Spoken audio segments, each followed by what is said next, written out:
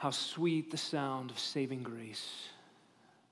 Lord Jesus, your blood was spilled, your body was beaten and bruised and crushed. The author of life was put to death.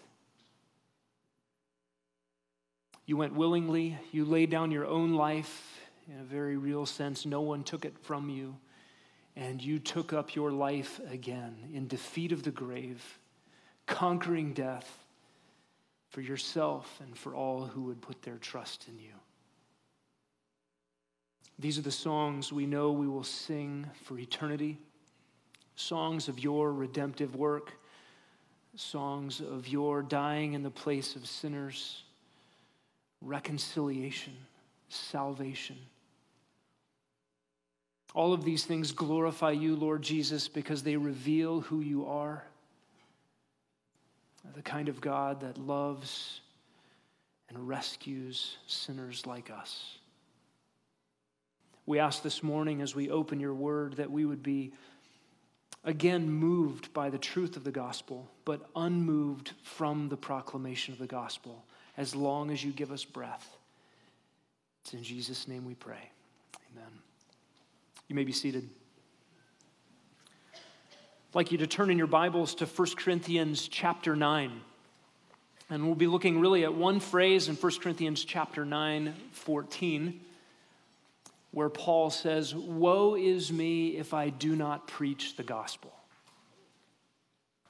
This is part of our series on a philosophy of ministry, and as we've been talking, a philosophy of ministry is that set of convictions, those core principles that drive what a church does, what a ministry does.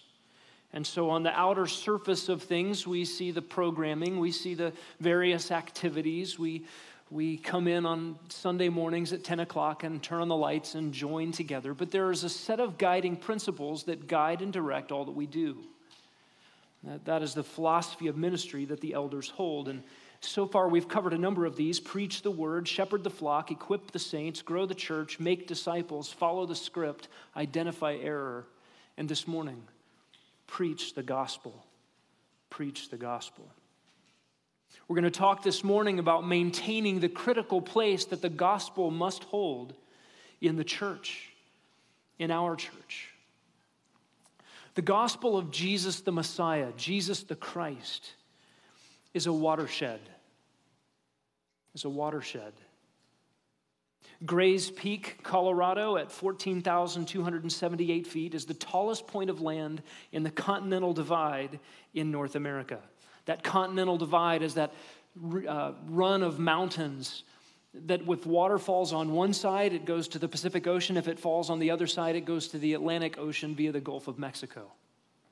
And if you imagine a blanket of snow on the top of a ridge on Gray's Peak, and it looks like just one solid blanket, all one unity, kind of all together. And yet, one snowflake may melt and fall thousands of miles away from its next door neighbor snowflake that melts and goes the other direction. The gospel is a watershed with infinite differences in eternal destinies. A narrow line divides all of humanity for all of the uncountable ages of eternity future. And that line is the gospel. Maintaining the gospel is of critical importance. It is to be a chief focus for any ministry. It's important for us to define the gospel. We used to ask this question when we lived in Nashville. What is the gospel? Oh, that's a kind of music. Wait, is that Matthew, Mark, Luke, and John? No, it's the Bible. You get a lot of different answers about what is the gospel. It's important for us as we begin this morning in our identification of a philosophy of ministry entitled Preach the Gospel, that we define the gospel. What do we mean by gospel? The word very simply means good news, and the gospel is the great news of God saving sinners. And we can articulate the gospel any number of ways. You can use three words like J.I. Packer and say the gospel is adoption through propitiation. Or we could talk about the good news of substitutionary atonement. That is, by the substitute death of another, we are made at one with God. It is a death in payment for sin, producing reconciliation, adoption. We can talk about an outline for the gospel. This is an outline we walk through in our baptism class. God, man, Christ, faith, God. What do we mean by that? God is holy, man is sinful. Jesus Christ's death, burial, resurrection, ascension, intercession, glorification in the place of man is the only hope for man's sins to be forgiven. And man must respond in faith and repentance, two sides of the same coin, turning from your sin and turning to God, surrendering your life to the Lord Jesus Christ, believing that his death in your place pays for your sin, and entrusting your very life to his care. All of that to bring you back to God, right? The great news of the gospel is not, I got my sins forgiven. Look, I have a blank slate. Everybody look.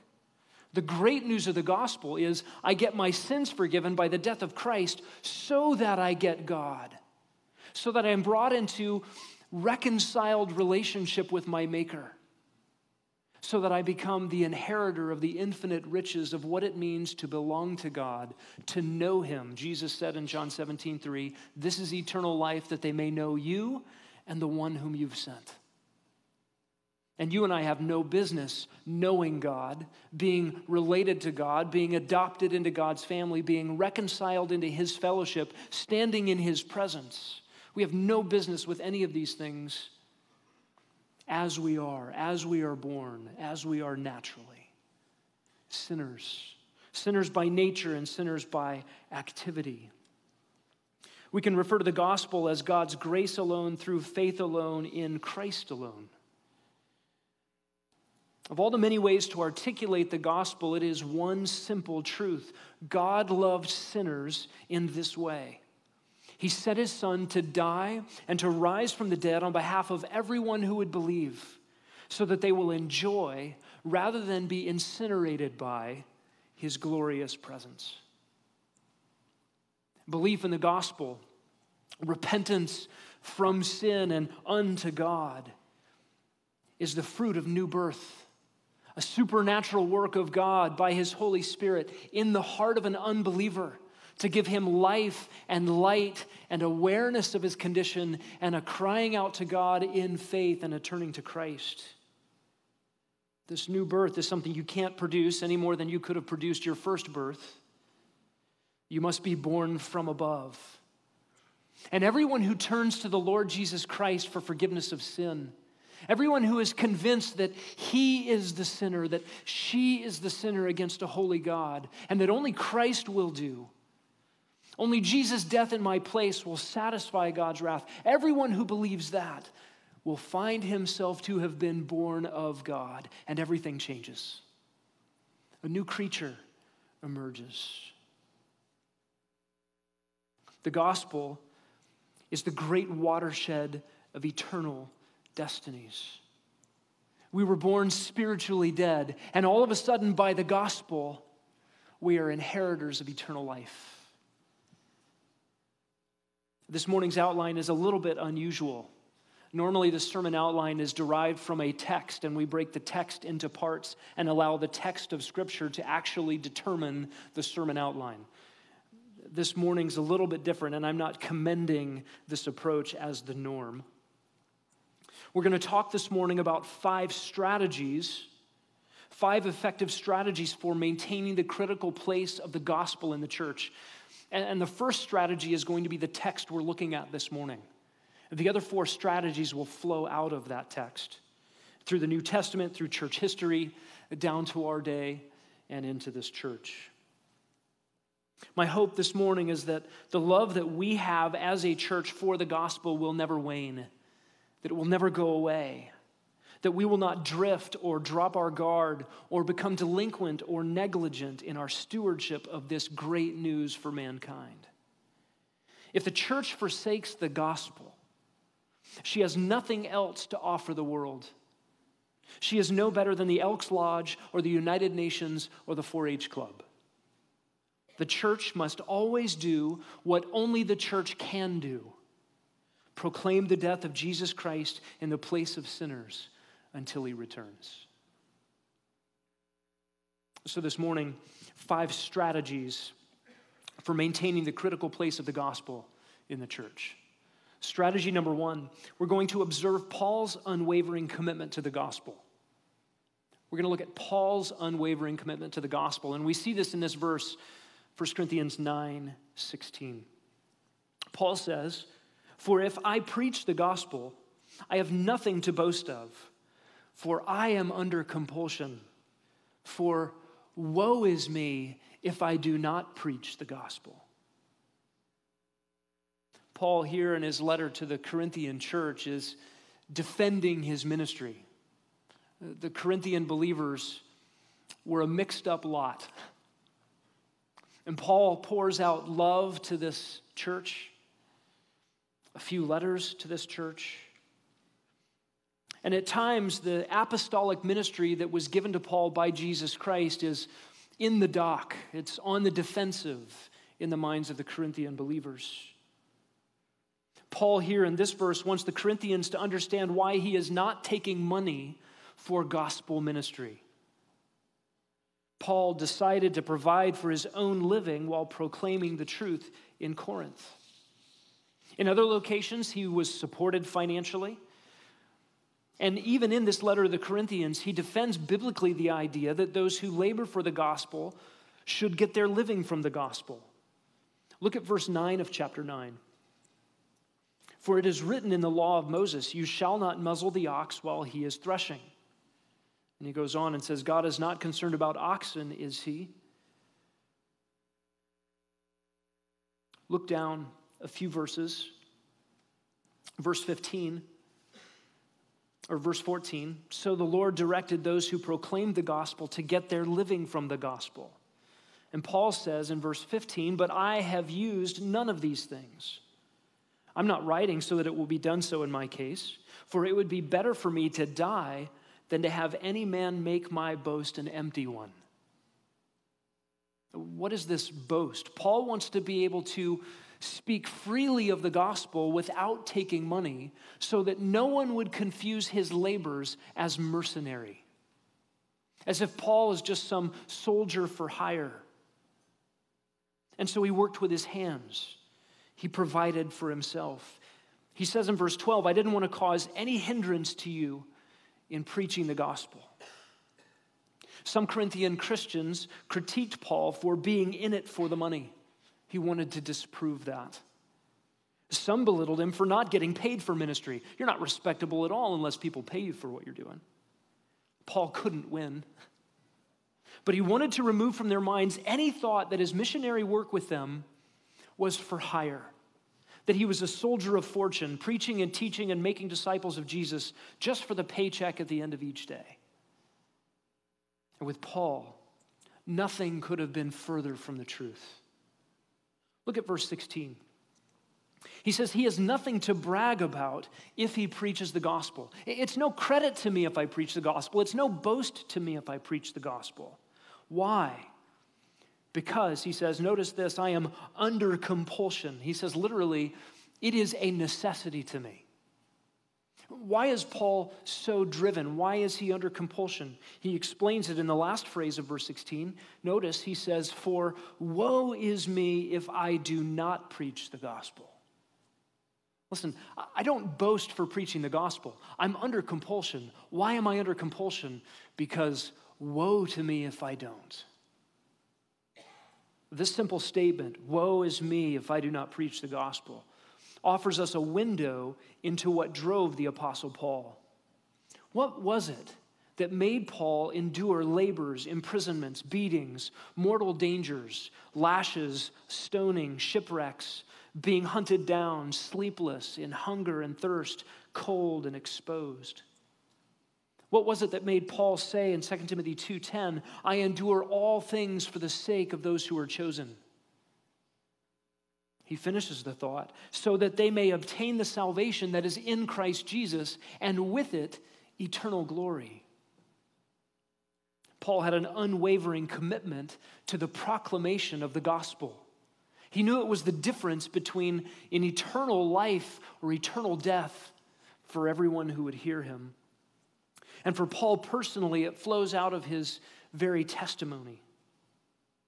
In Acts chapter 9, Jesus is speaking of Paul and says, "The Lord said to him, 'Go, for he is a chosen instrument of mine, to bear my name before the Gentiles and kings and the sons of Israel.'"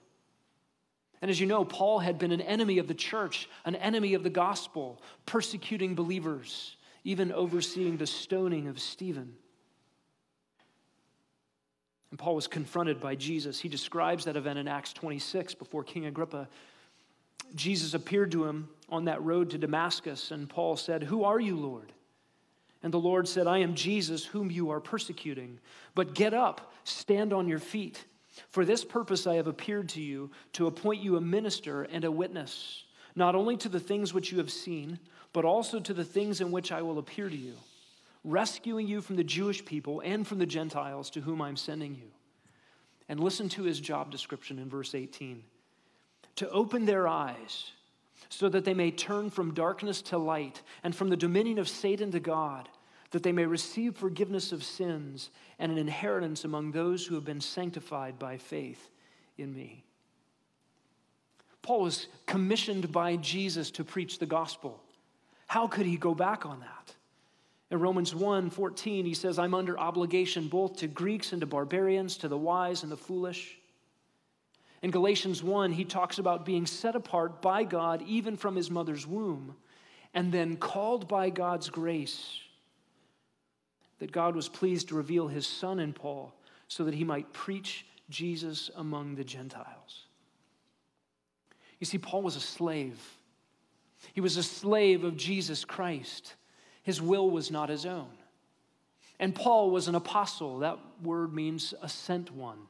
He has been specially commissioned as the apostle to the Gentiles, to go beyond Jerusalem and Judea and Samaria, to go to the uttermost parts of the earth with the saving message of the gospel of Jesus. And Paul feels the weight of these responsibilities. When Moses was called, he was scared. When Jonah was called, he was a bigot. But Paul goes happily to Jew, to Gentile, to every class of people in every place, happy to suffer if only he can fulfill his commission. And he feels the weight of these responsibilities like an Old Testament prophet calling down woes. This "woe is me," it kind of sounds like something out of Shakespeare or Edgar Allan Poe. It's not a phrase we use very often, but you see it in the Old Testament prophets. Like Isaiah 5:20, "Woe to those who call evil good and good evil." Or "Woe to those who are wise in their own eyes." Isaiah 45, "Woe to the one who quarrels with his maker." Or Jeremiah 23, speaking of the false hypocrite leaders of Israel, "Woe to the shepherds who are destroying and scattering the sheep of my pasture." Ezekiel 34, similarly, "Woe, shepherds of Israel who have been feeding themselves. Should they not feed the flock?" And Jesus picks up this woe language in Matthew 23 with a tirade of woes against the Pharisees. He says in verse 27, "Woe to you, scribes and Pharisees, hypocrites! You are like whitewashed tombs, which on the outside appear beautiful, but inside full of dead men's bones and all uncleanness." It's interesting when the prophets turn those woes upon the people onto themselves. Jeremiah the prophet in Lamentations 5 said, "Woe to us, for we have sinned." And Isaiah, after giving 5 chapters of woes against the people, in Isaiah chapter 6, verse 5 says, "Woe is me, for I am ruined, for I am a man of unclean lips. I live among a people of unclean lips, and my eyes have seen the King, the Lord of hosts." John 12 tells us that what Isaiah saw in that woe was the Lord Jesus Christ. So Paul, having seen the Lord Jesus Christ, glorious and risen from the dead, and then commissioned by Jesus to preach the gospel, utters this woe against himself if he didn't. "Woe is me if I preach not the gospel." A woe is a cry of wailing, of coming disaster and the judgment of God. Paul knew that he was liable to the evaluation of God for his faithfulness in proclaiming the gospel. Paul must preach the gospel. This is why he was selected from birth. This is why he was redeemed from a life of hypocrisy and slavery to sin under law, to preach the gospel. And woe to Paul if he doesn't preach the gospel. This is why he says in 1 Corinthians 9:16, I have nothing to boast of if I'm preaching the gospel. I am only doing what I must. And it is what he loves. And so Paul preached the gospel to Jews and to Gentiles. He preached the gospel to unbelievers, and he preached the gospel to believers. The letter to the Romans is an entire letter explaining the gospel to believers. He preached the gospel to kings and to prisoners.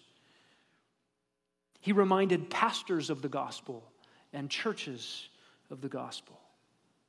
He defended the gospel against its detractors and against its attackers.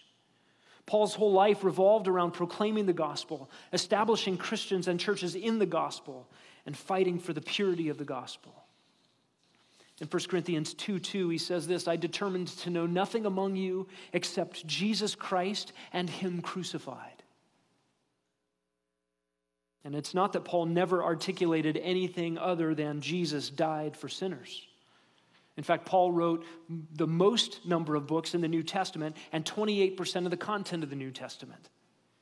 But this statement, I determined to know nothing among you except Jesus Christ and him crucified, marks the importance and the centrality of the gospel for Paul in everything that he did and said and wrote. You and I are not the Apostle Paul. We do not have his commission. We do not have his ministry. We are nevertheless custodians of the same gospel message. None are called to a ministry exactly like Paul's, but no Christian is exempt from making God's grace known. If you are saved by the blood of Jesus Christ, you are a trophy of God's grace, and by very definition, a herald of the gospel. A good strategy for us in maintaining the critical place of the gospel in our church is to see Paul's heart, to see his life, and to hear him say, woe is me if I do not preach the gospel. A second strategy for us for maintaining the critical place of the gospel in the church is to examine the relationship between the church and the gospel in the New Testament. What is the relationship between the church and the gospel throughout the New Testament? And so we're going to begin in Matthew and read the New Testament. We'll highlight just a few things. In Acts 2, Peter preached the gospel. People believed the gospel, and that day, according to Acts 2:41, 3,000 souls were added to the assembly of believers, the church. Acts 2:47 tells us the Lord was adding to that number day by day those who were being saved. So notice a couple of things. Who's doing the work? God is. This is the work of new birth by the power of the Holy Spirit. And it's happening through the proclamation of what? The gospel. On the lips of Peter first, and then the apostles, and then everybody else. And the gospel is spreading like wildfire, and God is adding to their number day by day. Paul tells us in Romans 10:17 that faith comes by hearing, and hearing by a word about Christ. The church does not grow unless people believe. And people believe by placing their faith in Jesus Christ, and they place their faith in Jesus Christ by hearing about Christ. The importance of gospel proclamation for the church is that gospel proclamation produces the people who populate the church. Without gospel proclamation, you cannot have the church. The church would die. The church is self-perpetuating in its proclamation of the gospel. Paul makes it clear in 1 Corinthians 3:5 that he planted, Apollos watered. By planting, Paul means preaching the gospel. But it was God who caused the growth. In 1 Corinthians 3:9, we see that the church is God's building, and individual Christians are members of it. We are parts of it. And God warns us that each man is to be careful how he builds on this building, the church, how you do work in this ministry called the church, and each man's work will be tested by fire. The things that we do that don't last for eternity, the wood, the hay, the straw, Jesus evaluates. Some building efforts turn out to be worthless, and only eternal things will endure heaven's evaluation.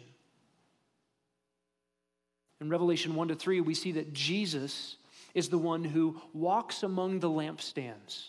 The lampstands in Revelation chapter 1 are the churches. A lampstand's task is to hold a lamp. And the lamp is Jesus Christ and the gospel that saves sinners. And the church's task is to be the lampstand on which the lamp rests. And Jesus walks among the lampstands, evaluating them. He's the owner of the church, head of the church. And he has the authority to remove those lampstands when they fail to live up to their purpose. By the way, those 7 congregations described in Revelation 2 and 3 do not exist as churches today. Those lamps went out. Revelation 5 and 6, we see the throne room of heaven and those concentric circles of worship, the 4 living creatures, or the myriads and myriads, uncountable numbers of angelic beings surrounding the throne and the Lamb, and the uncountable number of the redeemed, and all of them singing praise to Jesus. They are crying out, "Worthy is the Lamb who was slain, because he purchased for God with his own blood people from every tongue and tribe and nation and people." We find out that heaven never graduates from the gospel of the Lamb slain. From the beginning of the church to the end of the church age, into the days when Jesus will reign on the earth, no one receives eternal life without being born again through the gospel. Peter says this in 1 Peter 1, "Blessed be the God and Father of our Lord Jesus Christ, who according to his great mercy has caused us to be born again to a living hope through the resurrection of Jesus Christ from the dead, to obtain an inheritance imperishable, undefiled, unfading, reserved in heaven for us, who are protected by the power of God through faith for a salvation ready to be revealed in the last time." It is the death of Jesus Christ in our place. It is the new birth procured by the Holy Spirit in our hearts that brings us into God's family, the church. There's no church without believers. I know there are organizations with the name church or the word church in their name. But you don't have the true church without regeneration. The church is to be the custodian of the gospel. And the church has been tasked to take this gospel to the ends of the earth, to the ends of the age. And the church must do what only the church is equipped to do. And Christians must do what only Christians can do: proclaim the gospel of Jesus Christ. The world can provide entertainment. Medicine can bring physical health. Technology can improve a standard of living. Schools can provide education. Social organizations can give a sense of community and belonging. The world can do all of these things.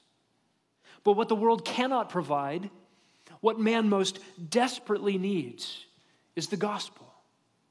And if the church, those born again by the Spirit of God, spend all of their time and resources duplicating what the world provides, but neglects the gospel, then a sea of humanity marches relentlessly to hell. Perhaps educated, clothed, entertained, fed, but dead, groomed and doomed. There is one primary task for the church. And it's not that the church can't participate in good things that help people in a temporary sense, but we have to understand the scale of eternity and that great watershed reality that only by the gospel do people be reconciled to God for eternity. The gospel answers the pressing question of humanity.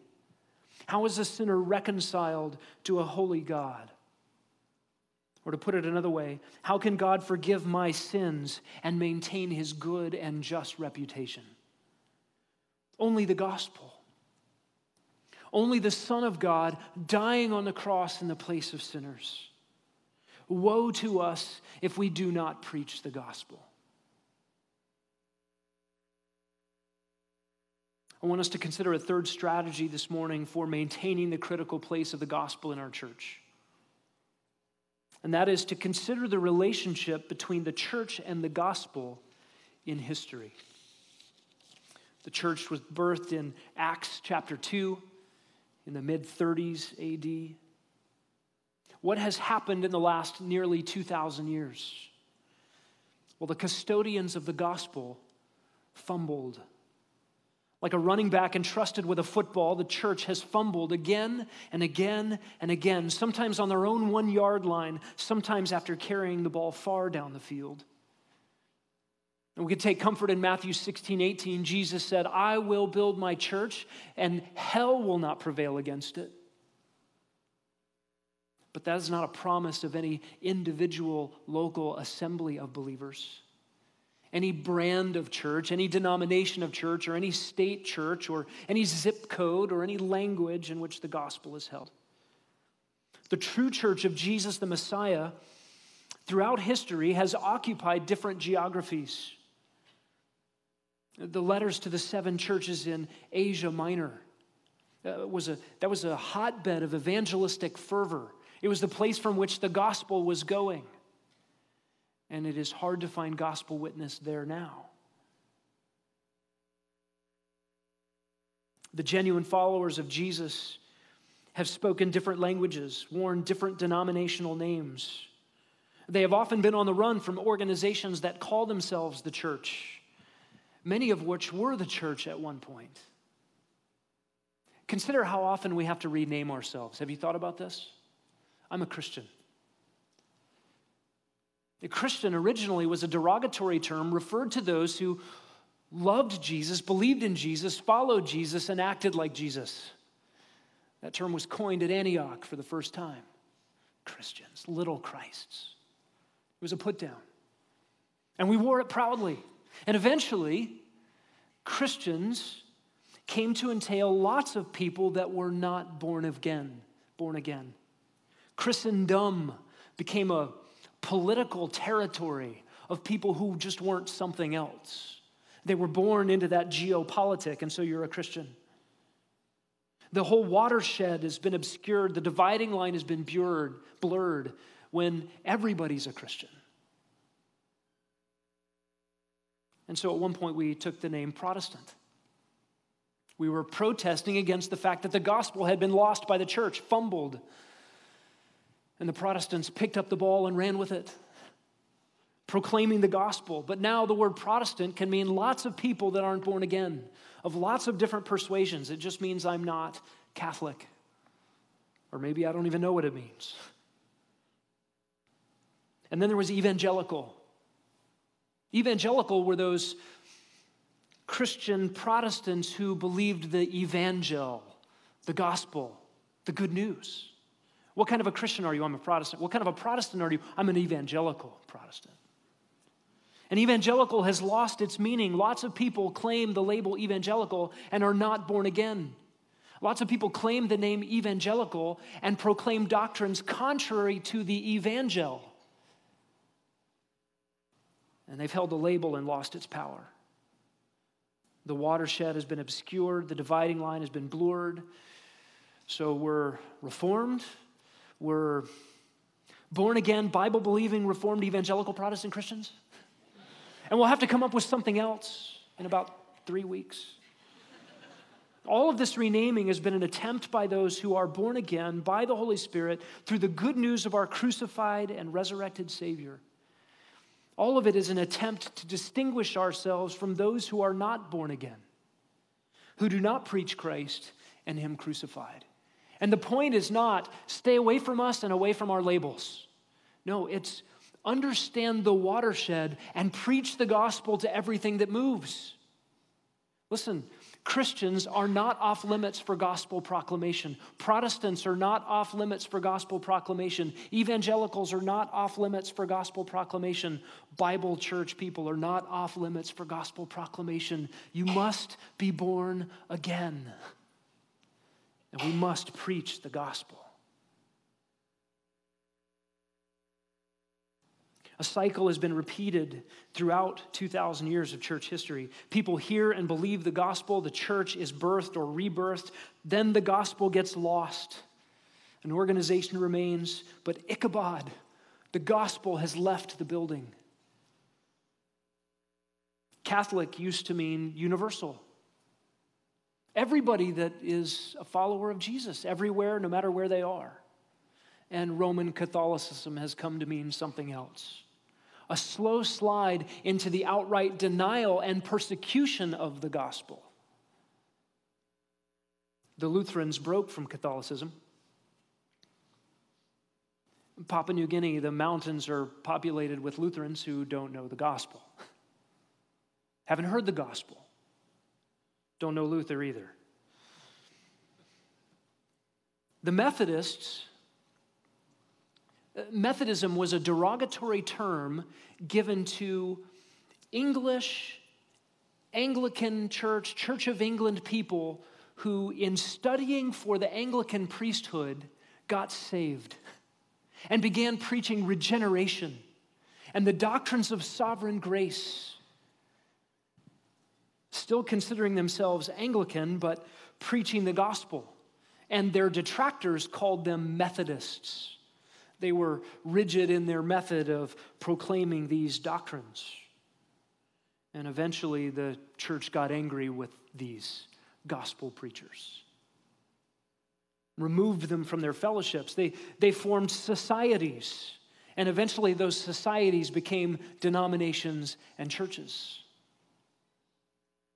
And yet today, in America, how difficult is it to find a Methodist church preaching substitutionary atonement, a bloody cross, Jesus' death in our place as the only way to heaven?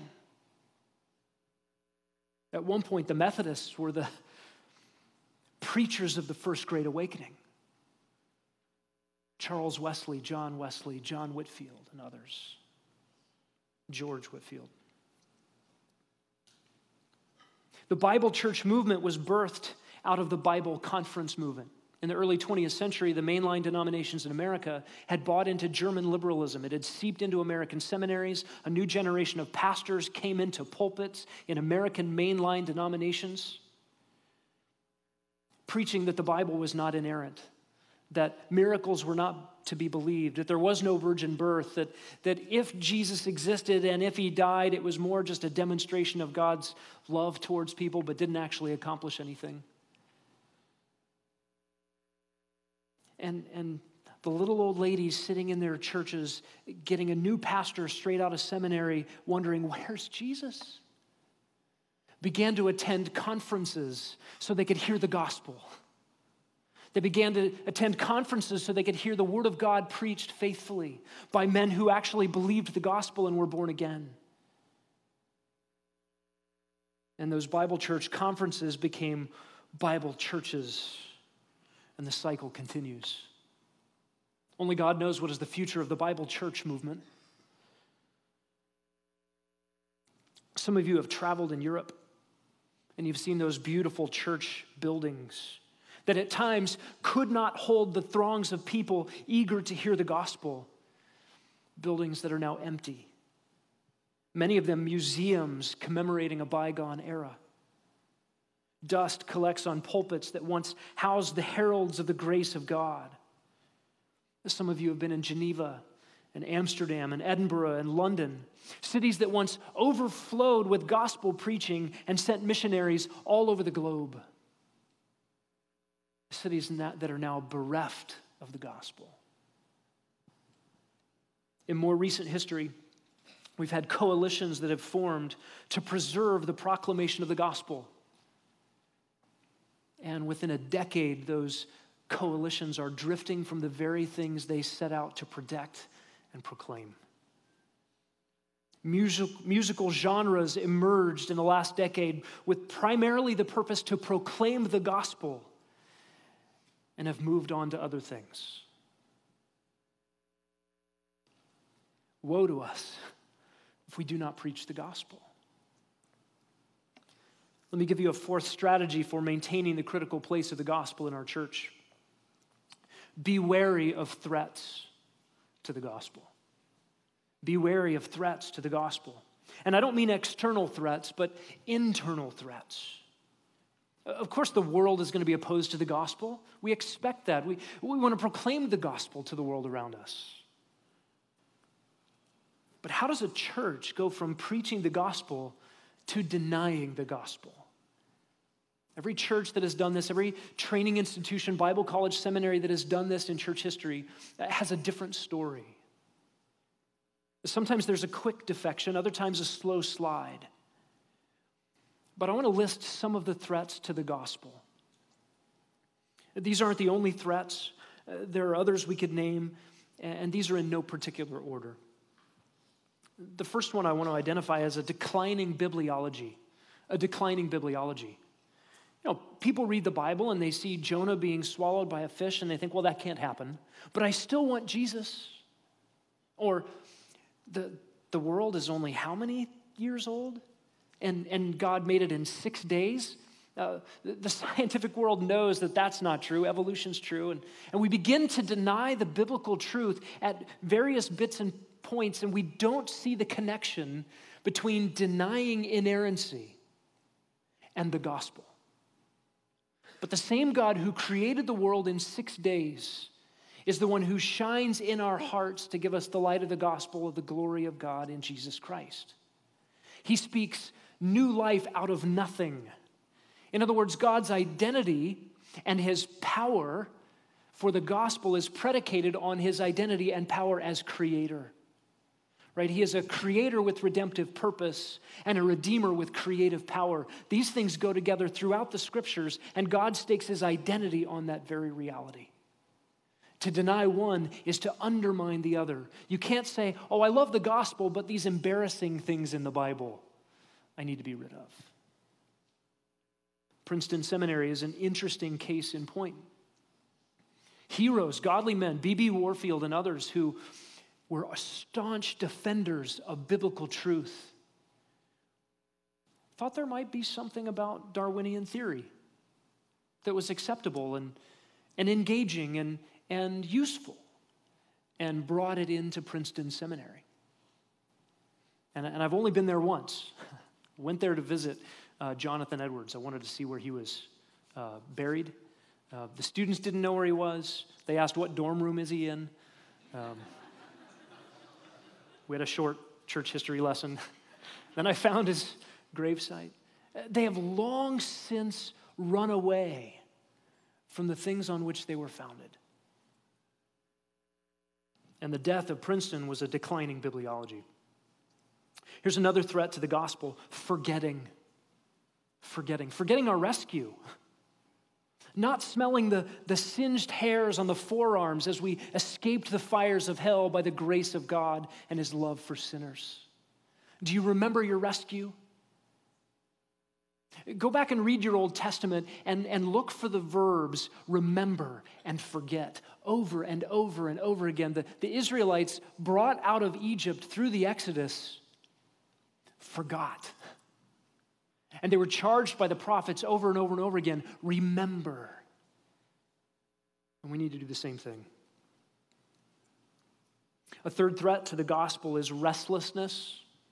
Restlessness. Wanderlust. We just get bored. We want something else. Been there, done that. Give me something new. You have to be wary of that in your heart. A theological restlessness or a community restlessness really is a lack of faith and a lack of love. I'm not content and I don't trust God's truth and I want something that might be just around the corner.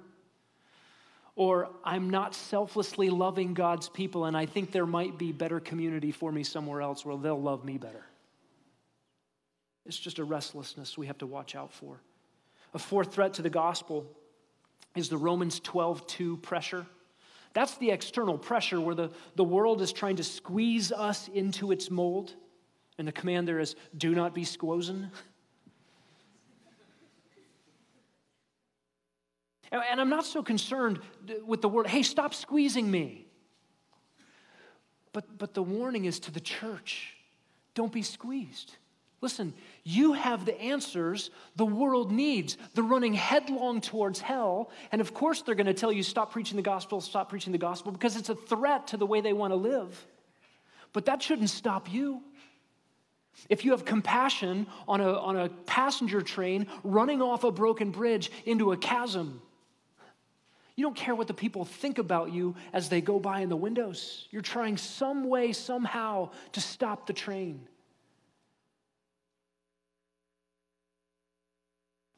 A fifth threat to the gospel is assuming the gospel. Just assuming the gospel. We love the gospel. Yep, got it. What else? D.A. Carson has pointed out it often happens in a church where you get some sort of revival or a birthing or a fresh believers, first-generation Christians, and they love the gospel, they preach the gospel to their kids, and that generation comes up having heard the gospel from NGM all the way through student ministries, all the way to Bible college, and they assume the gospel. They forgot what it was like to have lived a life apart from Christ and then to have Christ. And they grow up under their parents hearing about Jesus all the time. Man, there's got to be something else out there, right? And a church that assumes the gospel. By the way, Scott Demers, thank you for that announcement. You want to preach the gospel? Join Next Generation Ministries. And make sure the next generation does not assume the gospel. Number 6, hyphenate the gospel. Hyphenate the gospel. Say the word gospel. This is a threat to the gospel. Threat number 6. Say the word gospel and put a dash after it and attach another word. We put our favorite issue onto the gospel, whether it's a good issue, a bad issue, a biblical, an unbiblical issue, and we put it on there like an ugly trailer on a really beautiful truck, thinking that the trailer is going to look better and people will pay attention to this ugly trailer because it's attached to a beautiful truck. And we elevate our issue. Listen, the gospel is so important, so critical. I've got my other issue over here. So I'll call it a gospel issue. And all of a sudden, my favorite issue becomes just as important, just as critical, just as beautiful, wonderful. And everybody else has to listen to it because we have to abide by the gospel. We have to proclaim the gospel. So if I can hitch my issue to it, it gets proclaimed too. And what we do is we bring the gospel down and eventually replace the gospel altogether. Don't hyphenate the gospel. The 7th threat is contextualizing the gospel. Contextualizing the gospel. We think that the gospel is not going to be understood unless we put it in the language of the people we're talking to. And that's right. If I'm an English speaker and I go to France, I better learn French. That's okay, and if we want to call that contextualization, I'm getting into that context and making the gospel clear. But I cannot compromise the gospel in order to make it palatable. I cannot change the message in order to make it understandable. And I can't even change the methodology by which God says the gospel is to be proclaimed. Because the foolishness of the methodology goes with the power of the message.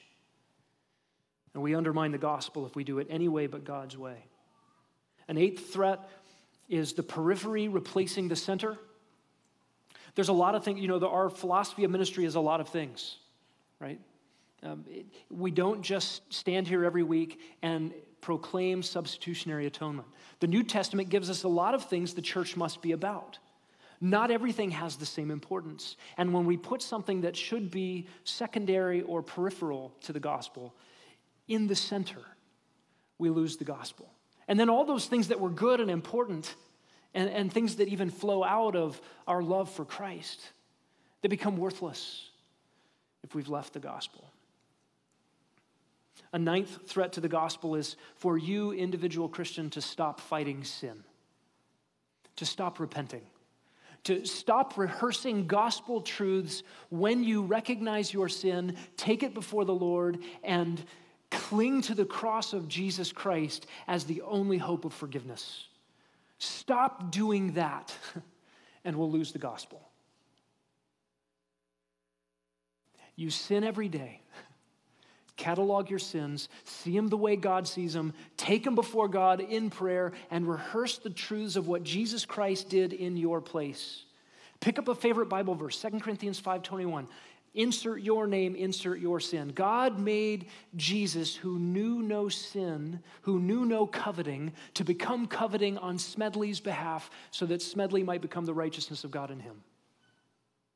Take gospel truths, truths of substitutionary atonement, and apply them to your sin on a daily basis as a regular discipline in prayer before the Lord, and you will be a gospel proclaimer. Because when you meet another sinner, I can get where you are. I know what you need, and my Savior's great. Look what he's done for me. Stop fighting sin with the gospel, and you'll stop proclaiming the gospel. A 10th threat is to replace the power of the cross with human ingenuity. We'll talk about that in a couple of weeks. And then there's probably threats we don't see coming. One last strategy for maintaining the critical place of the gospel in the church. Let's ponder together some means that we use at Grace Bible Church for proclaiming and protecting the gospel. Number one, we sing. Almost all of our songs deal with substitutionary atonement. A bloody cross, Jesus' death in our place. That's on purpose. We know those aren't the only Christian songs out there. We know that's not the only songs that the church has sung throughout history, but we as a church want the gospel to be sung and heard week in and week out without fail. So our preference, not a biblical command, our preference is to saturate our singing with the death of Jesus in our place. The second thing we do is the Lord's table every week. The Bible doesn't say do communion every week. The Bible says, as often as you do this, do it in remembrance of me. There are churches that do it once a quarter, once a month, special seasons, whatever. That's fine. As a preference, the pastors at Grace Bible Church want to remember the Lord's death every week. There's a danger in that it becomes rote. We pray against that. We labor against that. You hear a fresh exposition of God's word every week explaining the death of Christ from another angle, from the elders of the church, so that these things stay fresh. And God's kindness to us in regularly remembering the Lord's death is a reset on confession, a reset on self-examination, a reset on rejoicing in the forgiveness Jesus purchased for us. A third means for us is preaching. Preaching God's word. Preach the word. We do regular consecutive exposition, verse by verse, through books of the Bible. That will get us to gospel proclamation. By the way, one of the reasons that we love communion every week is that if I'm preaching a passage, if one of the pastors is preaching a text, if Scott is preaching a text that doesn't directly touch on substitutionary atonement, guess what? You've already sung it, we've prayed it, and you've heard it in our time at the Lord's table. So thankful for that. And in preaching, even if the passage has nothing to do with substitutionary atonement, we try to get there some way, somehow. Sometimes there is a really easy bridge to get to the gospel, and sometimes there's no bridge at all. I'm going to preach on wisdom from Proverbs 1. Okay, that's done. Now, I want to tell you, if you don't have wisdom, you need the Lord Jesus Christ. And we're going to get to the gospel because we want to. There's no Bible verse that says every time you preach the word, you have to mention Jesus died for sins. But we want to. We want to do that. I'll never forget reading of Martin Lloyd-Jones preaching in London in World War II. And German bombs are falling on London. And he used to have a strategy of preaching law and the problem of man on Sunday mornings and the solution on Sunday nights. Come back tonight for the answer. Until one particular daytime bombing raid killed hundreds of people within blocks of Lloyd Jones's church. And he said, some of those people might have been back here Sunday night. And from that point on, he decided, I'm never going to preach a sermon without getting to the cross. I'm not going to wait till Sunday night. In our small groups, our core questions are designed to take us back to the cross, right? Who are you sharing the gospel with is one of the questions. The other question is, how are you addressing sin in your life via the promises of the gospel? We have relationships with other churches in the valley that are faithfully proclaiming the gospel, and we are careful about our associations. We don't want to hitch our wagons to associations and coalitions and organizations that will defect. And we're careful about those things. There's some in our body who regularly preach the gospel on Mill Avenue. If you want to join them Thursday nights, see Robert Hornack, Omri Miles, some of the other fellows do that. There are those who preach in a convalescent home on Sunday afternoons. There's information at the table about how to participate in that. But the biggest way that we preach the gospel at Grace Bible Church is you. Ephesians 4:12, pastors are given for the equipping of the saints for the work of ministry. You live as if the gospel were true, that hell is real and life is short and heaven is home for those in Christ. The greatest amount of gospel proclamation at Grace Bible Church is not done in this building, and it is not done by the pastors. It is done by moms and dads at home with their little ones, by students at school, by athletes on their sports teams, by all of us in our neighborhoods and at work. And we're sending the layman's to Papua New Guinea again. And we're not sending them to bring a higher standard of living to tribal peoples, to improve their technologies, to bring them into the 21st century. We have sent the Laymans, the Cans, the Dodds, Amelia, the Mitchells to preach the gospel. And woe to them if they do not preach the gospel. Woe to us if we do not preach the gospel. A massive sea of humanity surrounds us on this globe, all without Christ, rushing into eternity under the wrath of God for their sin. And God has created and redeemed and equipped us to be his instruments for rescuing people. Woe to us if we do not preach the gospel. Martin Lloyd-Jones said, I gave up nothing. I received everything. I count it the highest honor that God can confer on any man to call him to be a herald of the gospel. I'd like to ask the elders to come up. We're going to pray for the Laymans, and then we're going to sing after that.